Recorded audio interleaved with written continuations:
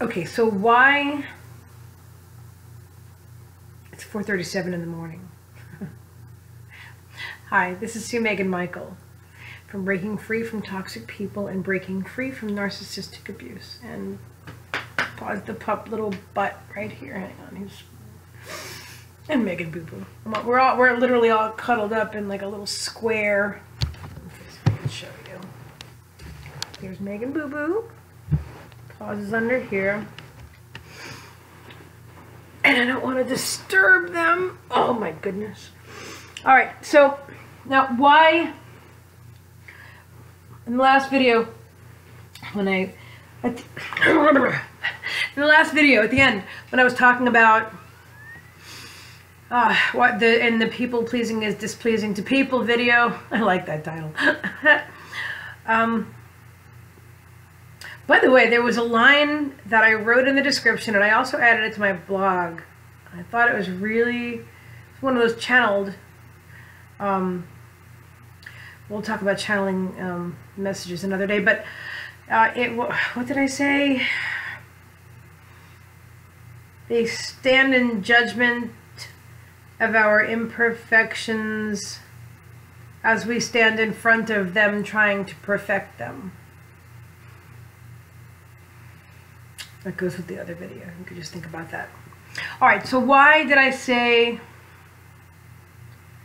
that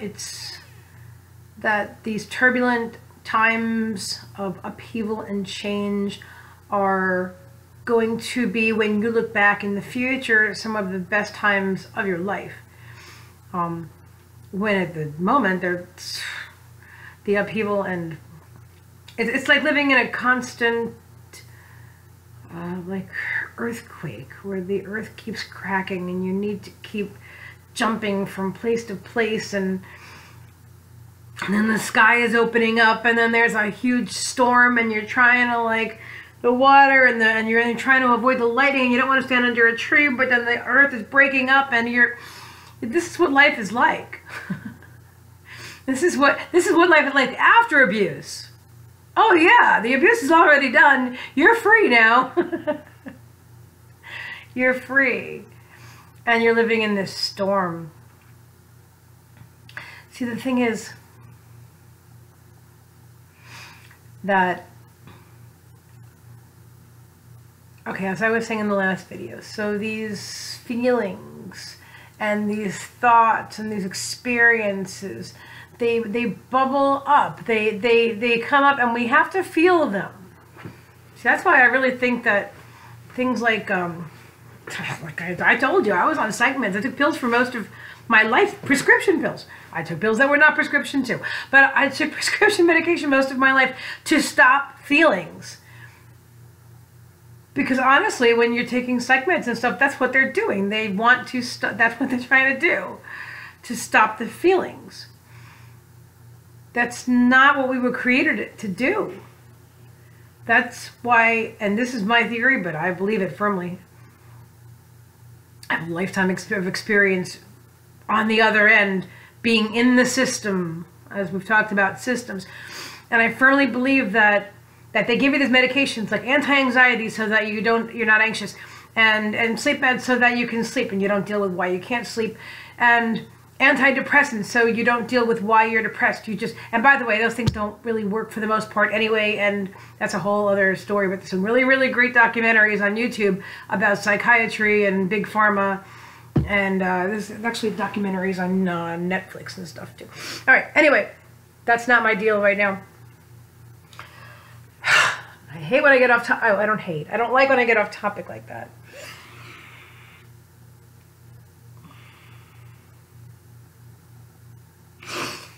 Okay, so all these things that we do, and sometimes it's not always psych meds, sometimes it's drinking, sometimes it's smoking, sometimes it's sex, sometimes, sometimes it's whatever, illegal drugs, and sometimes it's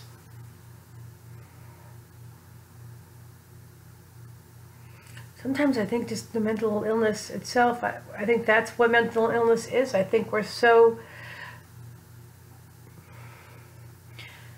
overwhelmed with undealt with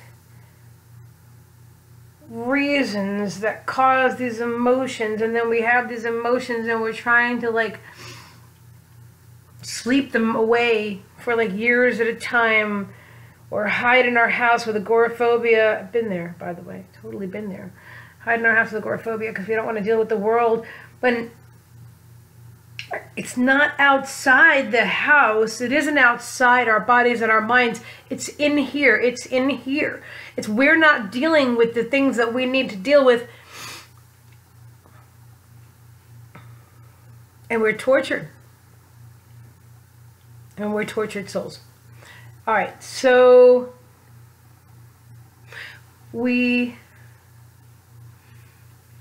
now we're healing.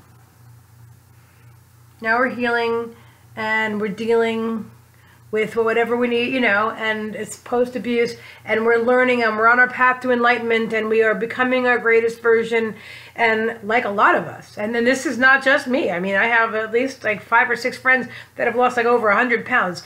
I lost 70 pounds. More than once. It seems like this is like a normal part of the healing process. Hang on, I'm going to sneeze any minute now. Excuse me. I'll be right back. Pardon me.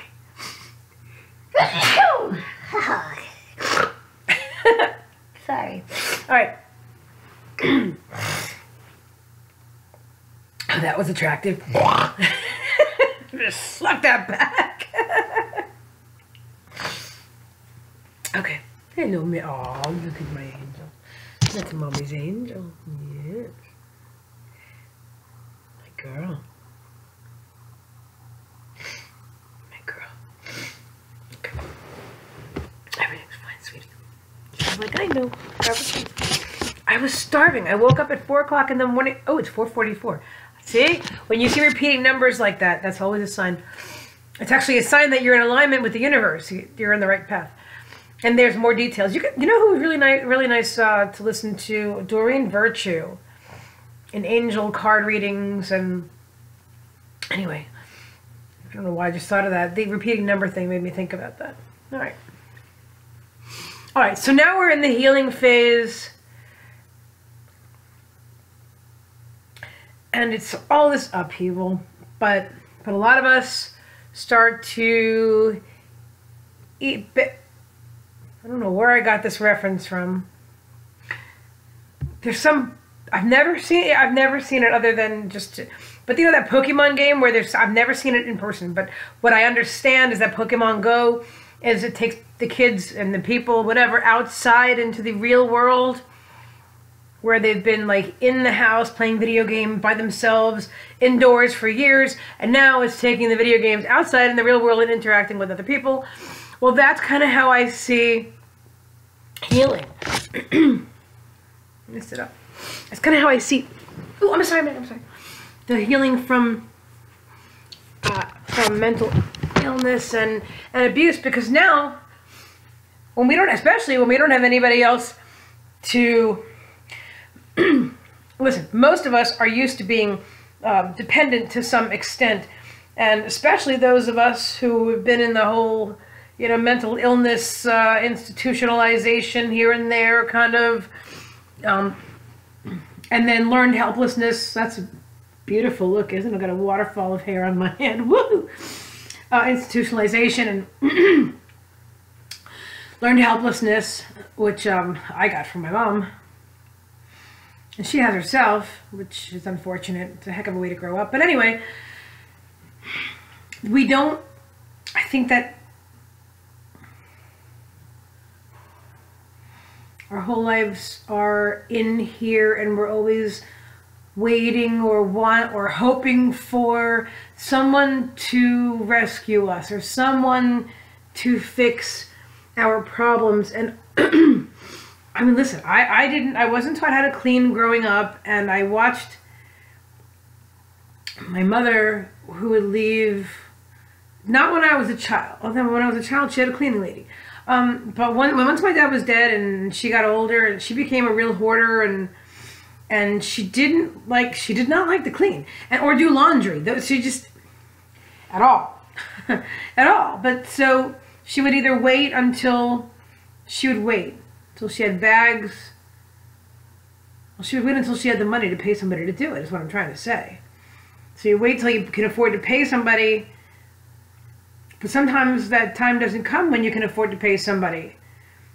Especially if it's like if you're on a fixed income and that's not in your budget to have somebody clean your house or to have somebody do like, you know, your pounds of laundry.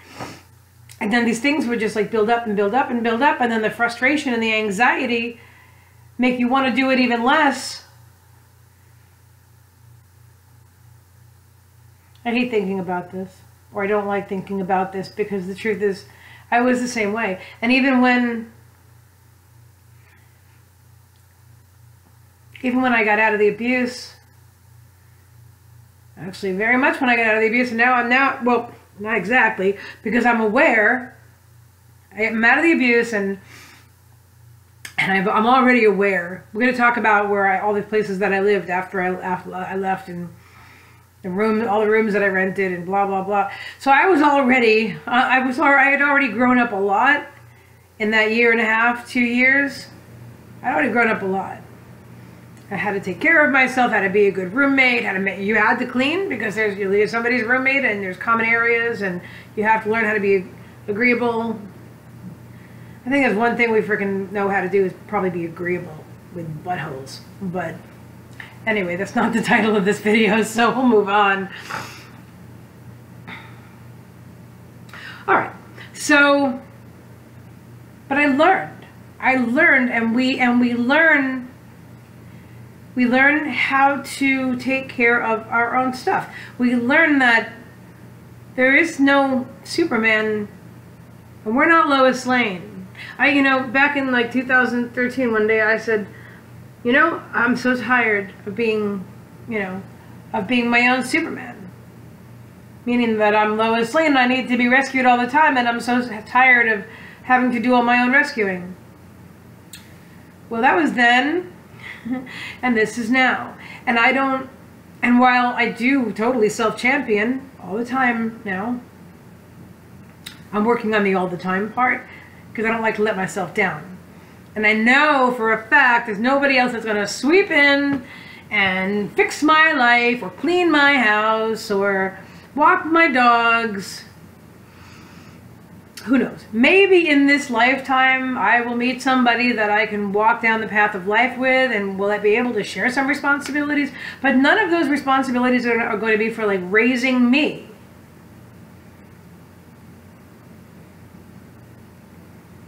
We have to reparent ourselves. And to expect such things from other people, it's putting too great of an expectation on someone, number one, that doesn't even know us. And what if they do know us, and they like us, and they want to make us happy? What if they're what if they're non-toxic? What if we meet someone who's non-toxic, and they want to make us happy, and they want to please us, but we're unpleasable? Inside we're unpleasable because we need and we want, and we want this person to be what we need them to be and want them to be. And where's the end to that neediness? Where's the I'm here for you, you're here for me, we walk side by side down the path of life. I carry my weight, you carry yours. If mine gets a little heavy, you can help me. If yours gets a little heavy, I can help you. Not, here I am, you carry me, because I can't carry myself. See what I mean? This is Superman, this is Lois Lane. I don't want that. That's not going to work. And I am not, by any stretch of the imagination, professing to be an expert, an expert on healthy working relationships, but I really have my experience with unhealthy relationships and analyzing things with you every day to figure out why things didn't work. And in figuring out why things didn't work, we can figure out what works. Not only that, but I'm actually making friends now. I love you guys. And a lot of you are married. And a lot of you are happily married, I mean. That's what I'm trying to say. A lot of you are happily married. And you've dealt with narcissism and toxic people throughout your lives, but you have found a partner to walk through life with, and you're happy. And a lot of you have been married for a long time. And this, I see as so inspiring, because it can be done. And I'm sure nothing is perfect. And, you know, I remember when we were growing up, I had ideas in my mind that a relationship, and this is going back a long time, because I think I learned at the age of like 2 that things aren't perfect. But they're not really 2, I'm exaggerating. But for sure, I mean, I used to think like a fairy tale, like a white picket fence, because I had no example of a good relationship. My parents argued constantly.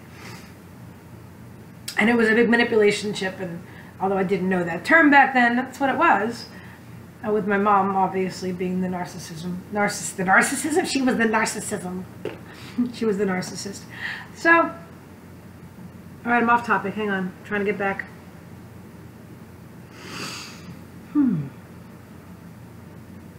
Okay. Why is this the best time of our life? Because we're learning, it all ties in, watch this, it all ties in so nice. Because we are learning to self-champion. We are losing weight. We are rescuing ourselves.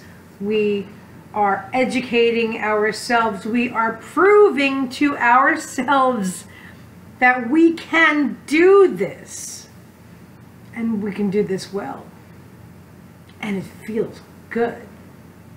There's such a satisfaction in accomplishing things that we didn't even know existed or that we could accomplish. Listen, little things like I woke up tonight in the middle of the night, and my kitchen was spotless. I was so happy. Oh my gosh. And recently I've been really keeping that up. Not 100% of the time. Yesterday there were about 8 hours where I had dishes in my sink, and I was not happy, and I didn't eat dinner last night. That's why I was so hungry in the middle of the night.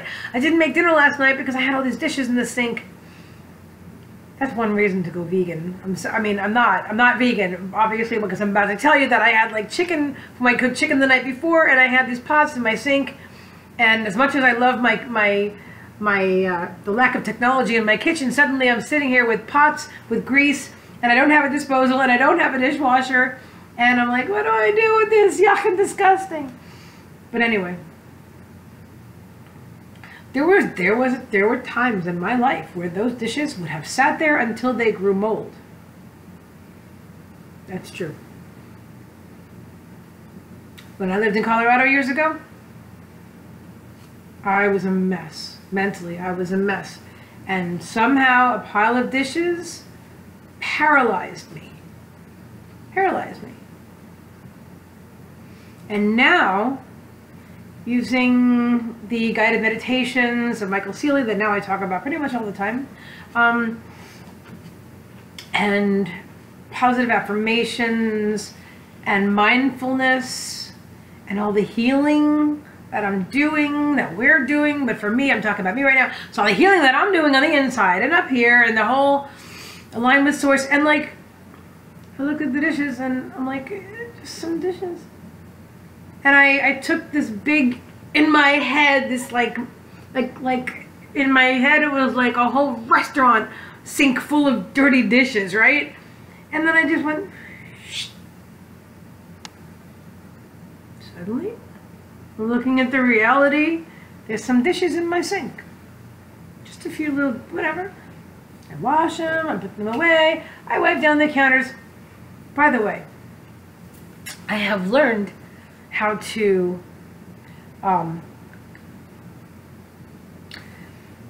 use dissociation to my benefit. Now, I don't know, you guys may have known this all your lives, but I didn't. Okay, so you know we dissociate, right? I'm going to digress for a second. But you know about dissociation, right? So it's like daydreaming.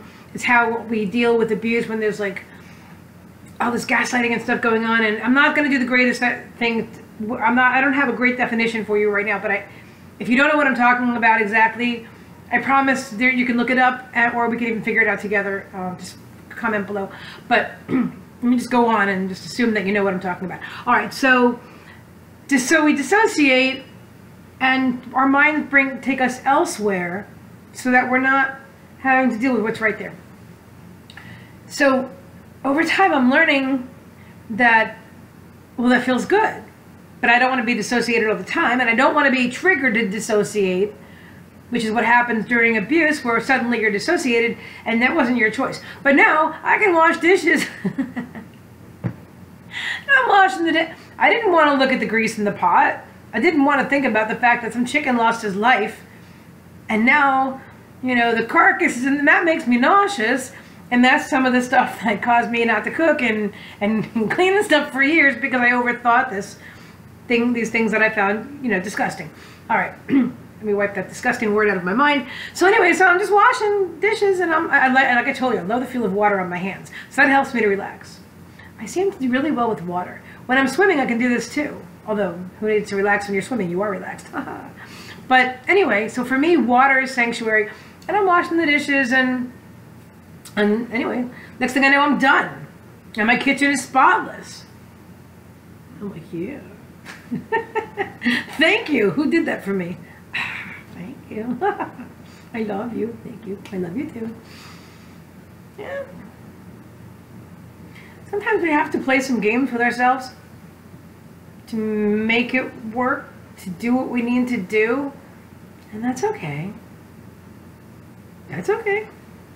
I don't see the harm in that, personally. It's working for me. I don't do that all the...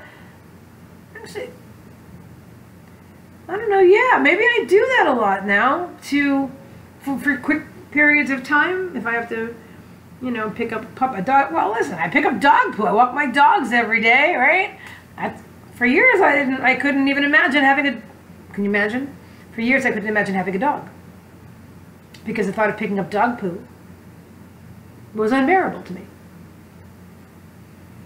I want you to know that all these obsessive thoughts in your head and limiting beliefs, you can get past. And medication is not going to do it for you. And at that moment, listen, I used to think that, you know, that medication was how to live life. Not how to live life, because I wasn't living. But I used to think that the good feeling that you got from medication was life's good feeling. I didn't know how to be true to me. I didn't know what real joy was. I didn't know what peace of mind was.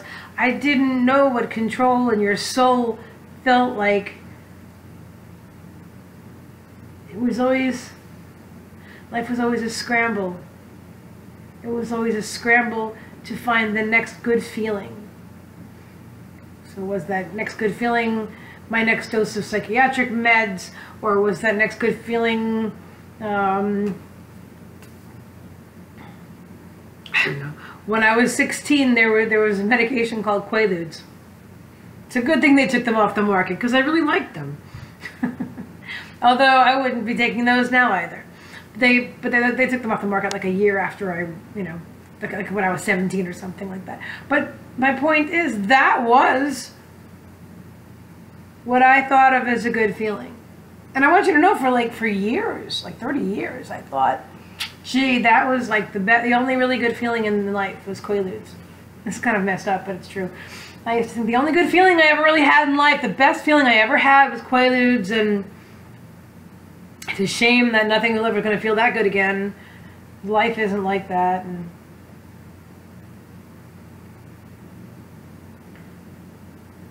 so for all those years, you know, if many of us do, we medicate and we cover up, and so we cover up the real feelings because they're not comfortable, and we cover them up, we medicate them with something that is comfortable, that we can depend on. So if you have a drink, you know how you're going to feel.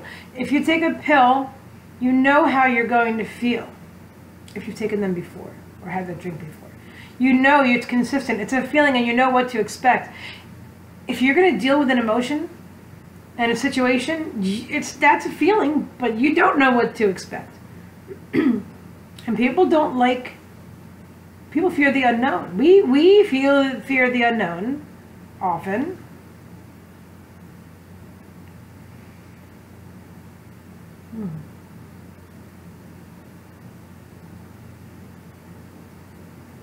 It's when we become brave. We stop fearing the unknown. And we deal with what we have to deal with. And we deal with these feelings. And then we choose, as we learn and grow, like you and I right now, we choose to deal with the feelings and to acknowledge them and to invite them to come up. And I do this a lot while I'm meditating now. I will, and with Michael Seeley's voice in my head, seriously, I'm laughing, but I'm not really laughing because this is what I do. Very often, I will just like ask my higher self, okay, just let me go ahead, what do I need to remember today? Or first thing in the morning, because first thing in the morning, you're really tied in, connected with source. You don't have outside thoughts. And I ask myself just to, you know, what do I need to deal with? What do I want to think about? Give me a memory. So instead of repressing all those negative memories from childhood, from abuse, from squishing them all down and stuffing them deep down and causing cancer and anxiety and depression and all that, I'm like, free me, bring it out of me, bring it out. I'm safe. I have Michael Seeley's voice in my head. I have all this. And by the way, it's not like you can do it. I mean, one time helps, but do it repeatedly. Do it every night, and you will see your life change. And not just anybody's guided meditation, by the way. I just want to digress for just a moment to say that there are meditations on YouTube that trigger me, and I'm like, what did they just say? And I don't want to be receptive and open, because we know how to be receptive and open to brainwashing, okay? And that's only okay, this is my opinion here, but it works for me. That's only okay to be open and receptive if you know what the message is coming in and you trust it, and you trust the messenger. That's why I talk about Michael Seeley meditations. Let me also mention Louise Hay with her positive affirmations. As I mentioned yesterday, Lisa Romano has some really nice meditations. It just depends on who you resonate with. But there are also there's Jason Stevenson and the Honest Guys. Oh, and there's also the Meditation Relax Club. Although I don't like a lot of their stuff, but I love one or two of their meditations. Anyway, my point is, so you must be able to trust the messenger. You need to, if you're going to open yourself up to be receptive to, to hypnosis and guided meditations, I'm saying you need, but let's just go with this for the moment so I can finish my thought. One needs to trust the words that are being said. And so now, like in the beginning, I used to listen to every single word, and I highly recommend a headset, by the way. Highly recommend. And this, because my budget, it was in my budget. This cost me $7. Believe it or not, it cost me $7 on eBay. And now after that, I purchased for like $20 a refurbished headset, which was originally like $40, and that stopped working in about a week. And this one's been working for like 6 months, my $7 headset. And I plug it in, and this, granted, this morning or this evening, I fall asleep with it on my head. So sometimes I wake up like this. Not my favorite way to wake up, honestly. But so if you can get one without a cord, that's probably a good idea. But strongly recommend that. So yeah, if you let make sure that you trust whatever this person is going to say, and then with that trust, you just go into it and you let it happen. And then in the meantime, so I allow like his words to go into my head and into my psyche and heal me and make me safe, because I feel safe. In one of his videos, he says, because you can think of my voice as the voice of an old friend. And that, my friends, is probably why I fell in love with Michael Seeley videos. Well, that and the fact that it just resonates with me, just like So meditation, medication. And then I ask everything to come up, and then I feel and I think and I don't die. And then I talk about this with you, and I feel better.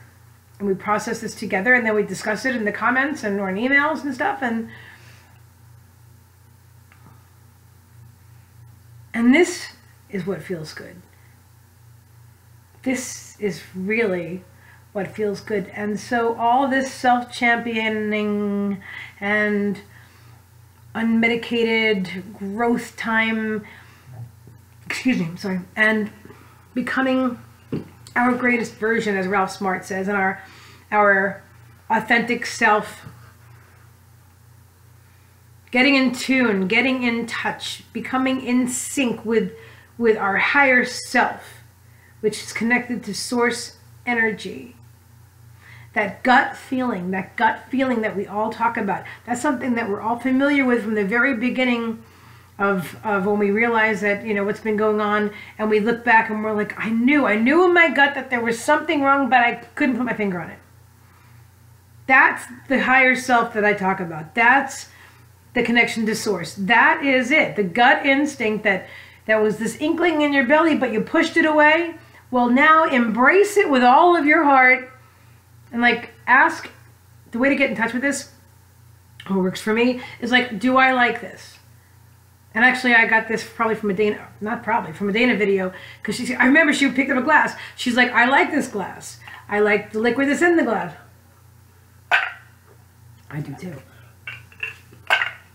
It was chai latte tea.